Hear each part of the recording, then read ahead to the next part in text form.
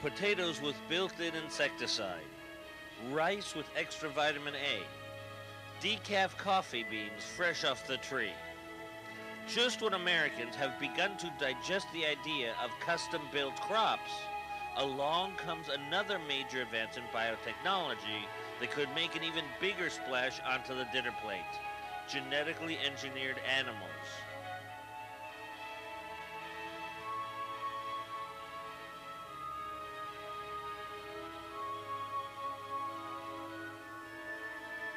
There's many definitions, but I think probably a working definition would be an animal that has a gene introduced conferring a specific trait that would not have been available in that animal without having come from another genetic source. And this could be used to improve the production of a product the animal already produces, whether it be, for example, lower interstitial fat. It could be used to turn off the production of something, for example, turning off or turning down beta lactose or lactose production in milk for those that are intolerant, for example. Or it could be used to produce an entirely new product, for example, the production of pharmaceuticals in animal milk, and that's the one where the big money is. Defining a transgenic animal is a bit difficult because we have been using selective breeding for centuries. And this is taking animals, cows, chickens, doesn't matter, and mating and then selecting for certain characteristics. In the case of chickens, larger eggs, they have more yolk, a variety of characteristics. What we've been able to do in the last 30 years is very selectively and very precisely transfer the genes into one strain of animal to another. And rather than the rather imprecise, but it was effective, imprecise breeding, crossing, selecting. Now we're able to do this by taking specific genes that have been identified that are responsible for, let's say, the coat color, for the height, for the size of the egg, etc., and being able to transfer those genes from one animal species to another. Transgenic animals are just another class of products developed through biotechnology that, it is hoped, will give renewed energy to the decades-old green revolution. Transgenic technology promises more and better crops and food animals to feed a continuously growing world population. Since 1900, we've gone from 1-point-some billion people to 6 billion, and by 2030 to 10 billion. Obviously, we've got to find a way to feed the populations of the world. And in fact, at the same time, the arable land, the tillable land, has decreased significantly, maybe by half, just in the United States alone. So it's less land, has to be more productive. We can't afford loss of wheat or corn to insects, to rusts and mold and so forth. We do face issues in terms of feeding human population, and as it grows in the next 30 to 40 years, the estimates are that we will at the very least have to double or perhaps even triple the total amount of goods that are produced for people to eat. And that presents a lot of difficulties. We certainly don't want to use up every bit of arable land that we have, and we certainly don't want to continually increase the amount of fish that we catch in the ocean. None of this is sustainable. All of it comes at the cost of biodiversity. And we also don't want to use up all the available coastal space for aquaculture purposes either. So the real objective of a lot of agricultural biotechnology is to enhance productivity so that we can do more with less. And that's really the goal, and I think that that's an admirable goal. Genetically engineered plant crops, such as corn and soybeans, have been on the market for several years. Now, genetically engineered animals may soon begin to make their way through the regulatory net and ultimately to the dinner table, possibly starting with fast-growing fish that the sponsor promises will begin a blue revolution.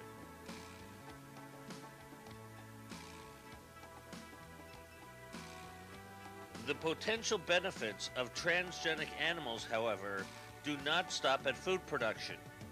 Scientists created the first transgenic animals to advance basic biomedical research, genetically modifying lab rats, mice, rabbits, and monkeys to give them characteristics that mimic human diseases. These research resources, for example, rapidly advanced the understanding of oncogenes, genes that go awry and are responsible for causing cancer.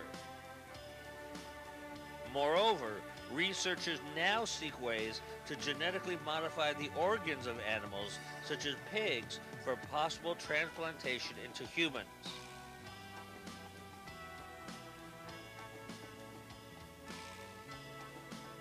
And finally, transgenics can turn animals, such as cows, sheep, and goats, into pharmaceutical factories that produce in their milk protein-based drugs such as alpha-antitrypsin, a protein that can be used to treat cystic fibrosis.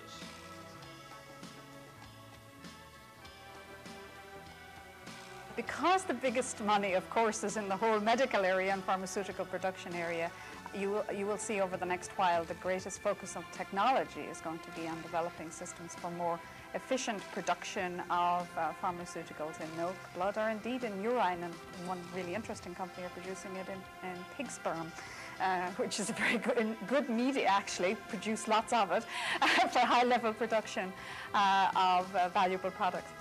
I think the technology that's been evolved to actually produce from pharmaceuticals can then be co-opted by those that are interested in the agricultural end of transgenic animal production to improve meat characteristics or milk to make it less allergenic, to improve the healthfulness of milk, for example, to reduce the fat, that type of thing. Despite these benefits, genetic engineering of animals has met with some of the same resistance already aimed at designer crops. Critics cite ecological concerns, ethical objections, and food safety issues. There's a whole host of concerns with transgenic organisms, plants, animals, whatever. One of the concerns that environmentalists raise deals with the release of those organisms into the environment. Is that what you've done is you've created a completely new organism with completely different characteristics than the naturally occurring organism. And when put into an ecosystem, we have very little to no ability to predict what will happen when that organism goes into the ecosystem. If anybody here is asking for something that's foolproof, then I suggest that they not get out of bed in the morning and they start hiding, because nothing in life is foolproof. What we do is we try and always reduce the risks. We measure them against the benefits. And if the benefits outweigh to a great degree the presumed risks after the risks are minimized, then as a human species, we proceed. If you don't take risks, you make no gains. And don't ever forget, as they say in the ads, the greatest risk is not taking a risk. No matter how transgenics is applied, the Food and Drug Administration will play a key role in regulating the products resulting from this rapidly emerging genetic technology. This means that any drug or biologic created through transgenic techniques will need to undergo the same FDA scrutiny as any other treatment that a company wants to market, including clinical trials that demonstrate safety and effectiveness. While it's still too soon to tell how quickly foods derived from transgenic animals will move to the market, the FDA has already begun to focus on how it will ensure that they meet the same safety standards as traditional foods. There are many concerns, largely because the public is not sufficiently aware of the scientific advances and what science is bringing in terms of benefits in this area. So it's important for these scientists to unite and identify where there may be gaps in scientific knowledge, what risks there are, if any, and to engage effectively in a public dialogue with other stakeholders so that some of the fears, which are totally unjustified, will be dissipated. At the same time, some of the concerns, if there are legitimate concerns, will be identified, and there will be action taken to address those particular concerns. I think the first genetic engineering was done in 1970, so we have about 30 years of experience, and we do not have an example, a set of data that shows an adverse effect in that 30-year period, which is remarkable, truly remarkable. So we have to start with the safety. That's the first point. If we don't have the safety, we might as well leave the products in the lab. We don't want them in the society. But then society is saying, I want to know more about it. I want to make sure that, in fact, it's okay for the environment. I want to make sure that it's okay for, the people that are raising it. I want to make sure the farmers are benefiting from it. There's a lot of other issues, and it just comes down to, I think, a basic weighing of, are the goods much better than the bads? Because you're never going to have 100% good or 100% bad. It's very important that the public not be frightened, that they know that there is a regulatory framework that is addressing these issues, that this is not a question of mad scientists hiding in a basement about to spring something on the world that will bring on a worldwide epidemic. I mean, it's very important that the public fully understand what is going on. Making a transgenic animal is deceptively simple, especially when compared to traditional breeding approaches. In traditional breeding, when farmers or breeders want to introduce some new characteristic into a type of animal, they must find an individual animal that carries the desired trait. They then mate the individual to try to create a new line of animals sharing the genes that express the desired quality. With genetic engineering, however, scientists possess the tools to isolate and manipulate single genes in the laboratory. In recent years, researchers have learned to insert single genes into the fertilized eggs of animals in such a way that the new gene is turned on in the resulting adult. First of all, the scientist isolates the gene that conveys a particular trait of interest, disease resistance or faster growth, for example. Then a molecular vehicle is created that will carry the gene into the nucleus of the cell and permanently integrate it into the chromosome. The entire construct, the transplanted gene called a transgene, and its transport vehicle might be physically injected into a fertilized egg using a glass needle viewed under a microscope. Other approaches use disabled viruses to inject the construct into the cell. If the egg survives and begins to grow and divide, then the potential embryo is implanted into a surrogate mother. Of the offspring that make it to birth, only a very small number will carry the gene integrated in such a way that it actually functions. But when it does work, the result is a new individual of a variety of animal with a characteristic never before seen. The individual animal can then be multiplied by conventional breeding. The resulting animal may be enormously valuable. Inserting a single gene into an animal that then manufactures a rare protein in its milk could produce a drug that is worth many millions of dollars an ounce.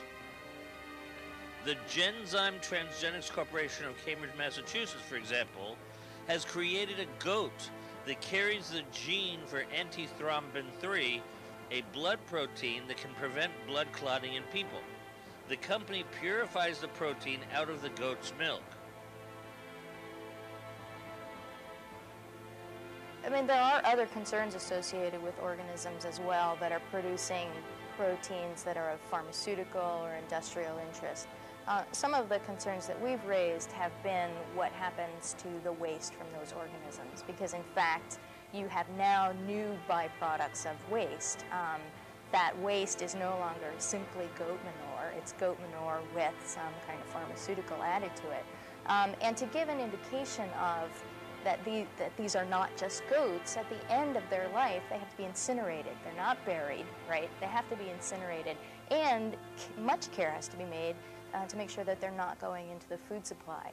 When we start talking about huge numbers of these animals being grown to produce these particular proteins, that magnifies those concerns over, incineration, over their waste, over worries that there's going to be some mistake and something's going to go into the food supply. But even though the medical applications of transgenics remain intriguing, the animal health and food production applications seem to be generating most of the new excitement and considerable concern.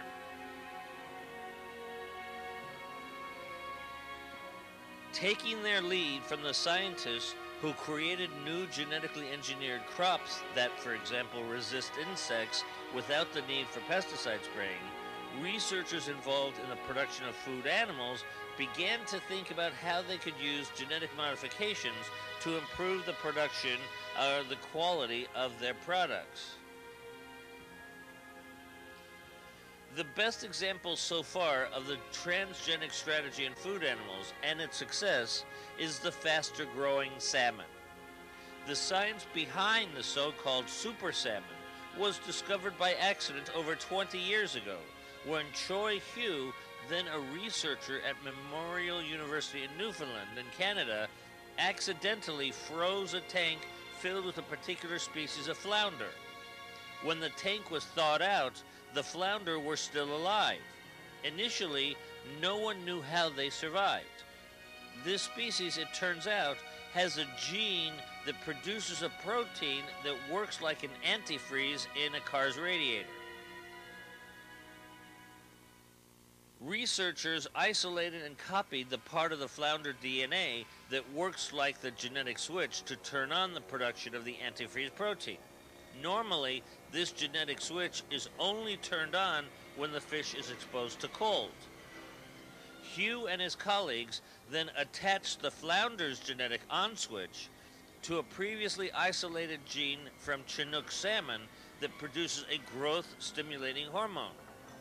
Using transgenic techniques, they inserted the new combination, the flounder on switch, with the salmon growth hormone gene into fertilized salmon eggs. In the resulting salmon, the flounder's genetic switch appears to stay turned on, producing a continuous supply of salmon growth hormone that then accelerates the fish's development. In the case of Aqua Bounty Farms, the creation of our what we call our Aqua Advantage salmon is really done by splicing together a portion of a gene from an ocean pout, which is an edible fish found in the North Atlantic, to the salmon's own growth hormone gene. Now, it's that combination which is really of interest to us, because what this allows the salmon to do is utilize its own growth hormone more efficiently than would otherwise be the case. That's really the only change which has occurred in our fish. It's a single gene change. It's relatively minor in that respect, but it has the interesting consequence that the fish grow much faster because of that enhanced utilization of the protein produced by the gene. While the resulting fish do not seem to reach a mature size that is larger than conventional salmon, they do grow much faster. A common misconception has been that the fish might grow bigger, but after 12 years of experience, we can say that in the case of Atlantic salmon, these fish simply do not grow bigger. They simply get to their full adult size in roughly half the time than they otherwise would. And this promises a number of advantages, including particularly some environmental advantages as well as some commercial advantages. The commercial advantages are fairly obvious and fairly clear. If you can produce something in half the time and it costs less, then that will give a broader range of consumers the ability to afford it. It will be cheaper. At the same time, it can enhance business as well, because you can be more profitable, obviously. Breeding transgenic varieties is an effective way to create an animal with a new characteristic, but large mammals, cows, pigs, and goats, don't multiply as plentifully or as rapidly as fish. Several research teams have turned to cloning, as in Dolly the sheep, as a way to expand the herd of transgenic animals. This approach combines two cutting-edge techniques. First, a transgenic animal with the desired characteristics is created.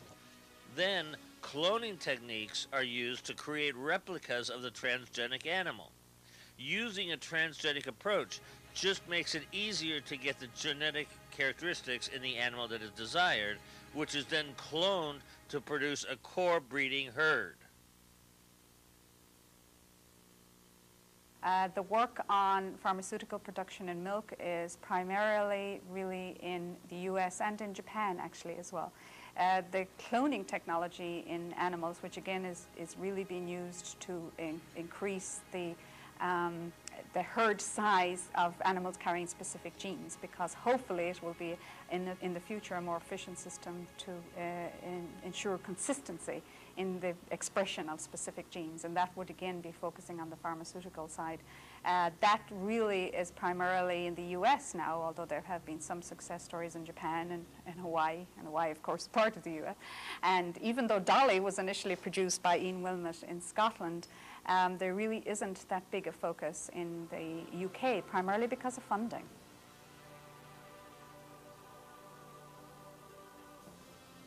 The area of animal or transgenic animals actually opens up a new area for regulation that had not been anticipated before, because when you release organisms into the environment, this matter of regulation falls to the jurisdiction of those entities in government that are responsible for environmental protection. Most of the safety regulations in the past has been controlled by institutions that really don't deal very much with the environment. So what I think is likely to happen is that we're going to see environmental ministries or departments playing a larger regulatory role in partnership with other institutions than we have seen in the past. Useful as it may be, animal biotechnology won't go forward without objections. For all the promise that industry sees in the dawning era of genetically engineered animals, others, including animal rights activists, environmentalists, and consumers, see considerable problems. There are also food safety issues associated with genetically engineered organisms. When you're taking that genetic information from one organism and putting it into another organism, you're moving the capability to make a particular protein. That novel protein may or may not have ever been part of the human diet. Moreover, organisms are extremely complex, and it's a very simplistic and not a correct assumption to think that all you're doing is moving a single protein, because the protein in the cell has multiple interactions. The protein in the larger physiological body of the organism also can have multiple interactions.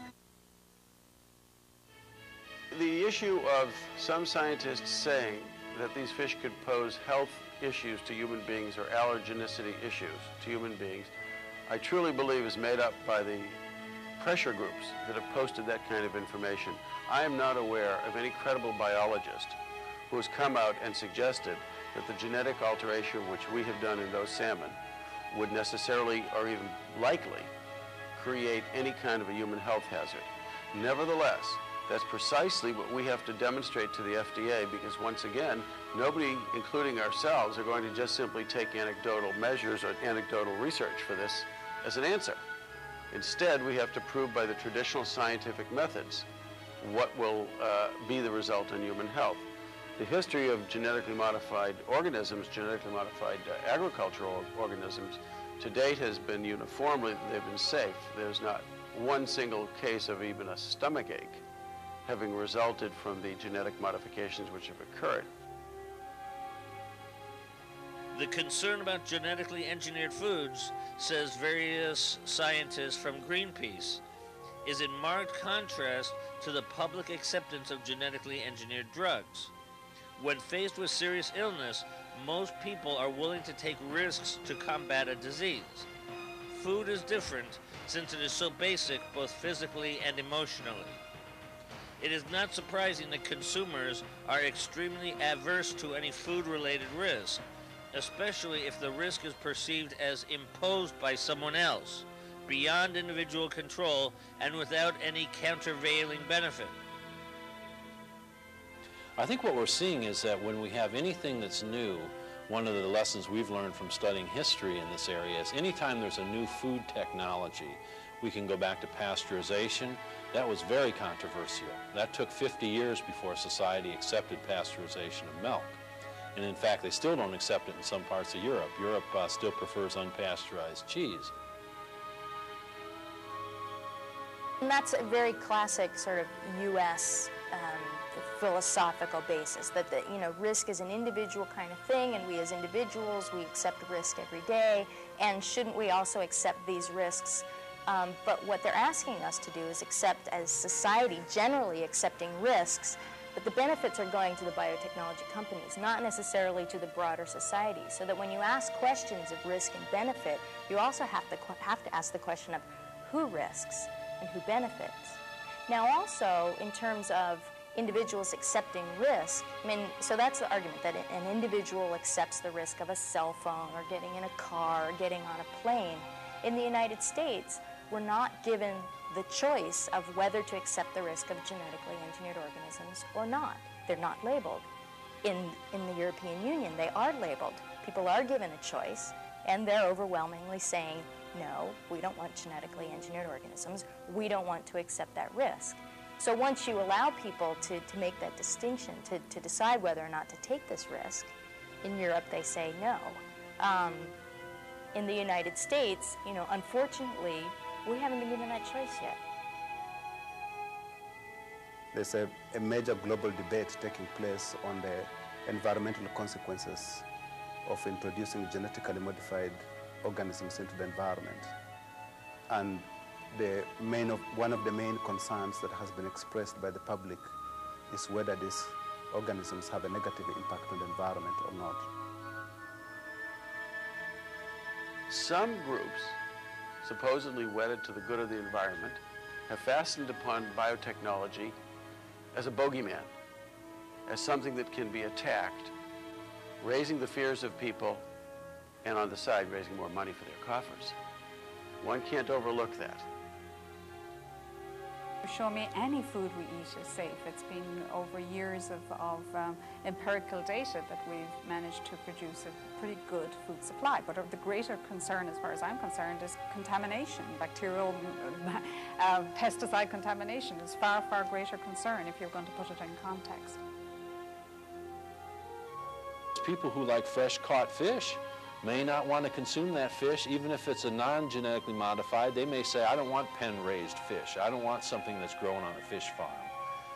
Does that mean it's not safe? Does that mean it's different? No, it just means there's a preference that some consumers may have that says, I want the quote-unquote natural, variety. But the problem is you can't go out and catch enough salmon to meet the demand anymore. You can't catch enough fish. And so what are we going to do? Pay $50 a pound, not eat it, or have some of these kind of fish? And I think each one will be evaluated carefully on a case-by-case basis.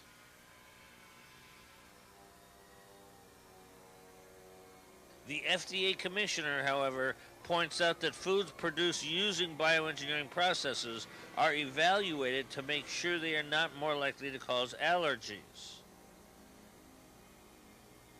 It is not just about dangerous foods, it's also a matter of consumer choice.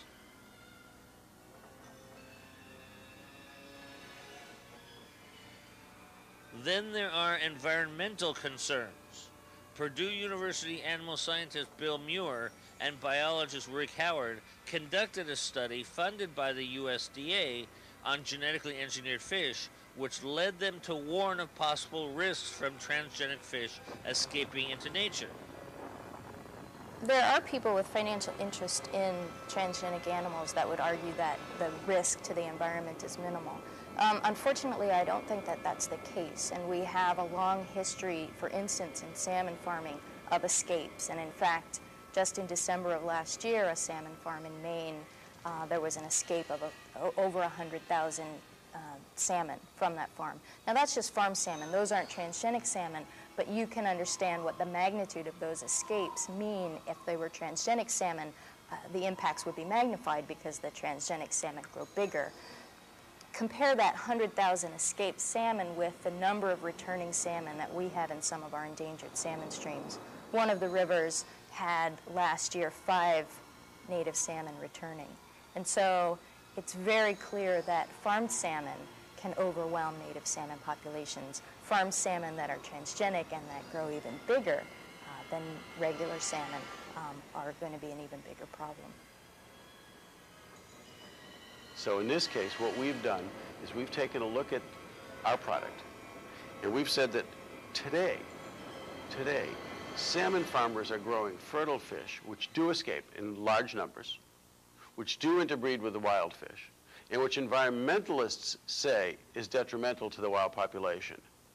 We come along and we say, you know what we want to do is we want to produce a sterile fish and substitute that for the present fertile fish. And we want to produce an all-female fish, which will even have less chance of mating with the wild cohorts. And what is safer? What is occurring today or what we propose to substitute? We believe very firmly that what we propose to substitute is safer, but we don't expect anybody to take our word for it. That's where the independent studies come in. It's not up to me to refute what Bill Muir says or what Purdue analysts have decided may or may not be true. That's up to groups of scientists who will be taking independent looks at this, examining the situation, and coming to conclusions. And we will abide by those conclusions. Greenpeace's position is that transgenic organisms should not go into the environment, that the environmental risks associated with the release of any transgenic organism, microorganism, plant, animal, those risks are too great. Genetic manipulation is a science in its infancy, and we know very little about the risks to the organisms or to the environment when we put those organisms in the environment. And our position is against the release into the environment of genetically engineered organisms and the release into the human food supply. They worry that transgenic fish escaping from aquaculture facilities into the wild, for example, could damage native populations, even to the point of extinction.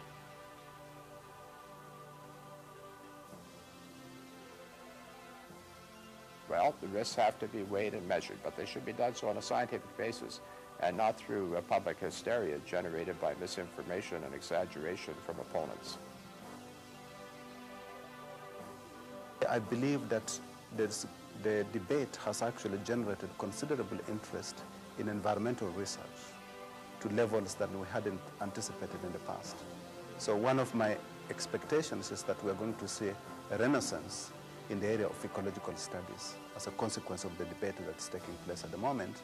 And the challenge is whether governments particularly will recognize this early enough and start funding research in these areas. For example, most people who are concerned would like to know what the exact impacts are likely to be.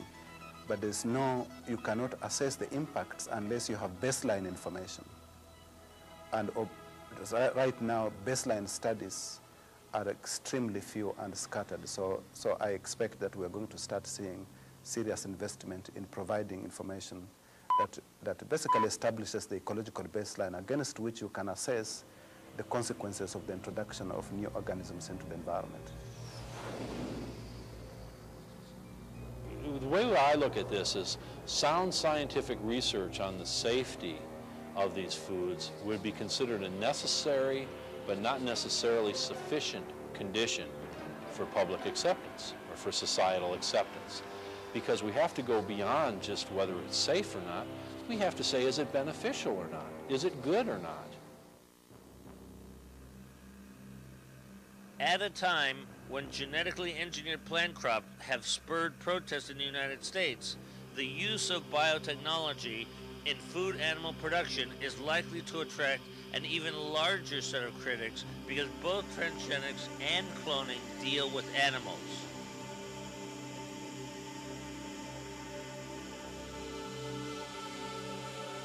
People for the Ethical Treatment of Animals and Greenpeace, large animal rights organizations, for example, feels that people shouldn't be tinkering with animals like Frankenstein and is very much opposed to intensive animal agriculture. The FDA already has the legal authority to regulate most products derived from transgenic animals, whether they are used as drugs, as human food, or as animal feed.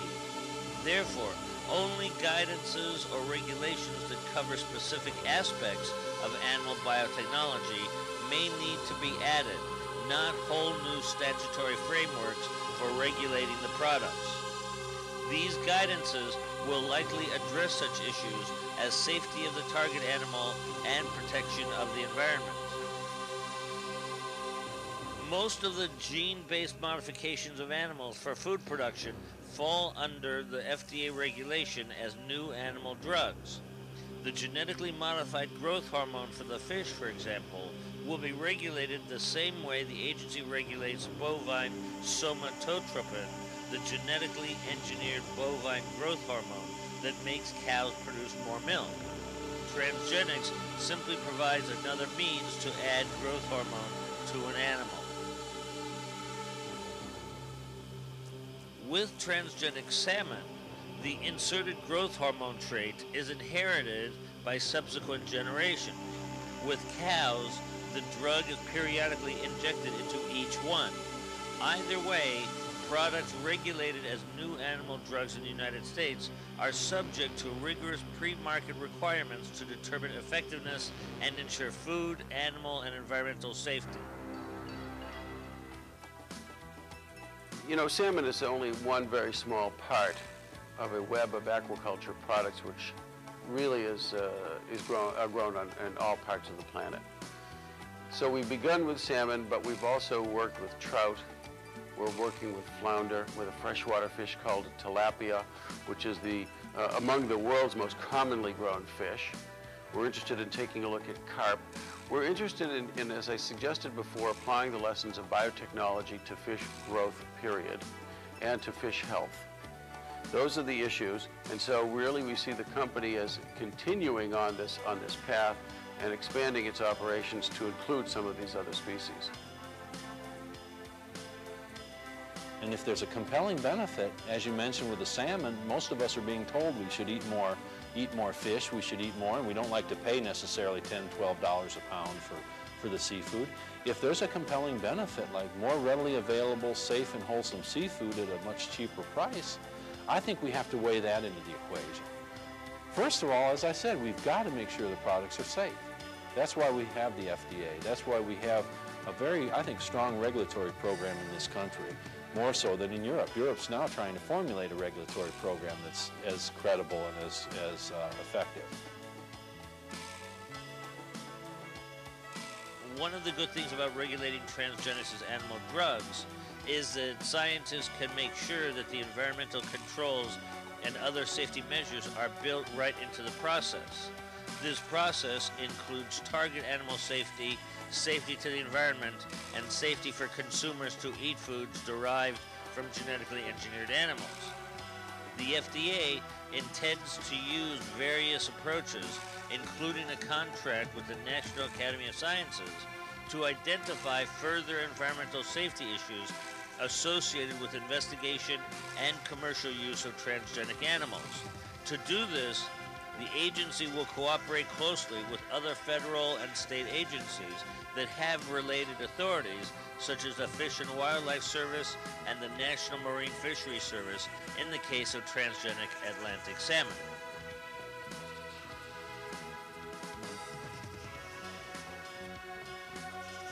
We don't hear nearly the same kind of questions being raised about medical research, medical biotechnology. I'd say at least yet. I think as we get into some of the genomics areas and the understanding of human genetics, I think we'll start seeing questions arise there as well. And I think that's good. I think the more questions we ask, the better we're going to likely find the answers to be. I think that's the key, is that we look at each one of these and carefully examine them.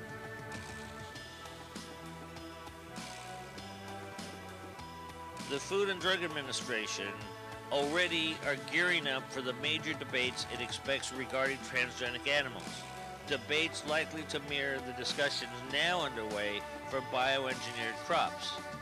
At this time, no transgenic animals have been approved to enter the human food supply, but a few individual transgenic animals have been allowed to be rendered and used in animal feed. While it's true that new compounds to combat specific diseases or to optimize the nutritional value of food products can also be created by conventional means, researchers believe that transgenics technology can help make it possible to produce them more quickly, in larger quantities, and ultimately at lower cost to consumers. There's research on genetic modification or advanced hybridization of fish that's occurring literally in all of the major fish-producing countries of the world, certainly across Asia, in Europe to a lesser degree, in other laboratories in the United States, Canada, South America. I believe at last count there's somewhere in the order of 40 or so laboratories around the world that are currently working on one aspect or another of modifying fish so that they would be more productive in terms of their commercial attributes. Some countries may be interested in expanding production, others may be interested in controlling disease. Others may be interested in maintaining consistency in the breeding lines. I think it offers tremendous possibilities for partnerships between the industrialized countries and the developing countries. Chances are that, in fact, developing countries have their own priorities, and they'll do that in partnership with colleagues in the industrialized countries. With food, it's a very sensitive issue. So I think in many ways that's why this issue is so complicated, because it doesn't come down to science. It doesn't come down to safety. It comes down to culture. It comes down to values.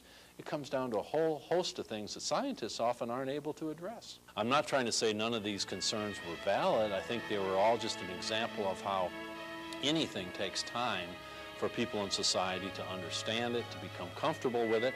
So I think the initial reaction we're seeing to biotech foods is quite understandable. I think it's a normal reaction to something new, and particularly when we deal with food, which in and of itself is a very emotional subject. Beyond regulatory issues, beyond scientific issues, the real issue is people getting comfortable with this kind of technology. You know, as human beings, we're always a little bit slow to adapt. Nobody likes too much change too quickly. And I think that in part that does occur, and that has occurred in the last couple of decades. You know, it was bad enough that we had the computer revolution in the last 20 years. Now they're playing with my food. I mean, you know, there's a lot of things that are happening very quickly around the world, and we need to get used to it. You know, interestingly, just to remind you, when Thomas Edison first came up with the idea for the commercial production of electricity, no city in the United States would accept it for a period of over 7 years. The danger was thought to be that if you turned on a light bulb, you would get electrocuted. The result of that was that it took the same kind of education, it took the same kind of slow internalization by people to make the realization that this was something which provided benefits, which was something that could be used safely. And we face the same problem. I mean, those of us who are involved with genetic modification today can point out all we want, that we've been modifying foods genetically for 10,000 years, which is totally true. But if you give it a different label and you apply modern science, it seems to change it more perhaps than it really is being changed. And we need to get people comfortable with it. I think in that area, the best way to look at it is to use the technology to solve specific problems. For example, areas where they have got livestock diseases, to use the technology to solve those technical problems, not necessarily to expand production. Some countries may be interested in expanding production, others may be interested in controlling disease, others may be interested in maintaining consistency in the breeding lines, so they may go into cloning, for example. And so if you think of it in terms of being able to use the emerging techniques in animal biotechnology to solve specific problems in the developing countries, I think it offers tremendous possibilities for partnerships between the industrialized countries and the developing countries. Chances are that, in fact, developing countries have their own priorities, their own animals that they would like to improve upon. and they will do that in partnership with colleagues in the industrialized countries.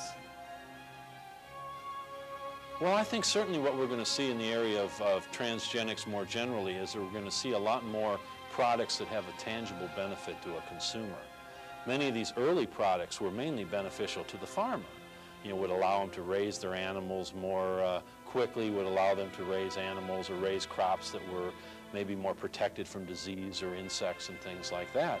What we're going to see in the near future are some products coming through the pipeline that have a very tangible consumer benefit. And while some of these benefits to consumers would be healthier foods that would contain lower levels of saturated fat. For example, we could see transgenic animals that produce very lean meat that still tastes good. Possibly we're going to have soybeans that are going to have higher levels of antioxidants in them. We're going to have things that are just more healthy in terms of our food. But I think the real virtue will be as if somehow we can produce food that tastes good and it's still healthy for us. So many new discoveries take place, so many new applications take place. But my own feeling about it is it's one of the most exciting technologies that we have at the moment in front of the scientific community and in front of our civilization. I think there is the potential here for feeding the world in a way that the world has never been fed before.